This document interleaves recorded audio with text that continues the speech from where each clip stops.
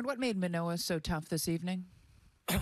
Um, he's been tough on us every time we faced him. I remember seeing him in Dunedin last year for the first time before he had made the club, and he's just he's had our number to this point.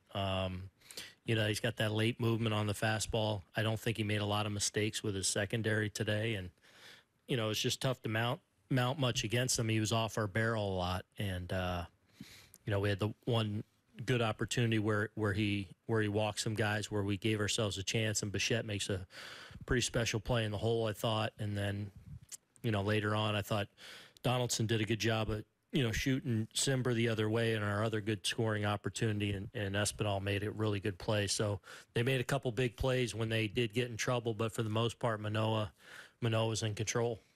You mentioned the big plays in the seventh inning. Did you think that Higashioka ball was dropping? I thought I was kind of trying to give it some body leg. I thought it was hoping. I thought I had a chance. I wasn't sure. And then Jamison Tyone, one mistake pitch, but aside from that, what did you think of his outing? Yeah, I thought Jamo threw the ball well. Springer had some good at bats against him.